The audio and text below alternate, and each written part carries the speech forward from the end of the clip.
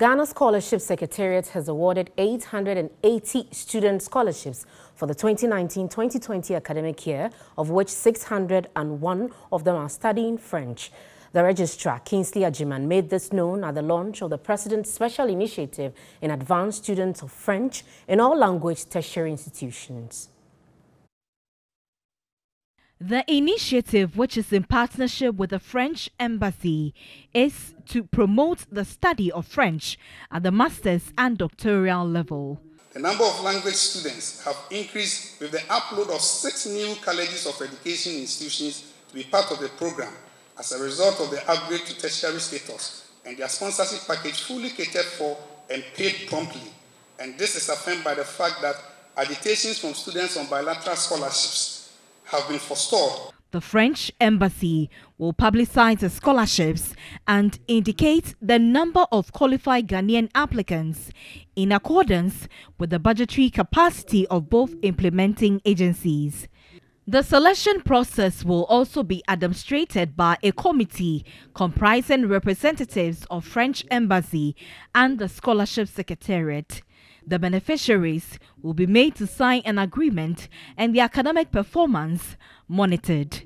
Deputy Minister of Education, Dr. Yao Edutrum, said there will be a strict bonding mechanism to compel beneficiaries to return home to apply the skills and knowledge acquired for national development. As I speak with you, we have 26 schools that are now being changed into what we call dual language programs, which is English and French, is being taught.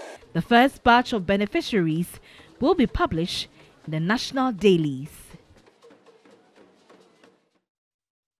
Now, the Speaker of Parliament, Professor Michael Quay, is advocating for an extension of the maternity leave from 3 to 6 months as a means of protecting the child.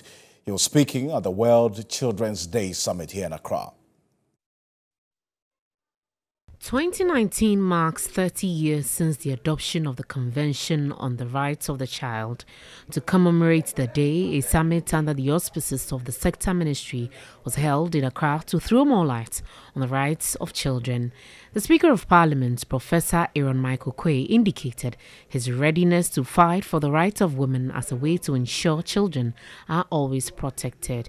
I've advocated, and I continue to do so, that our maternity leave period should be 6 months so that a woman, a mother, will have adequate time. Some will say, if so, some people will employ women. Fine. Every employer must have a quota of women in order to satisfy the law. He expressed displeasure over the practice of out-of-court settlement in defilement cases, stressing it is an abuse of the law. Those people who make it their business to do jointure, that is going to plead and beg when the poor 6-year-old girl has been defiled. Sometimes the victims and their families run to priests, chiefs, politicians to go and do jointure for them. But defilement is actually a felony and it cannot be settled out of court. It's a very, very serious abuse of legal process and children. Wife of the Vice President, Samira Baumia, encouraged children as agents of positive change to focus on their education. Ghana is safe with you as our leaders in the future. We're really brimming with potential future leaders, change makers and innovators, and it's excellent to see. A children's parliament was also inaugurated.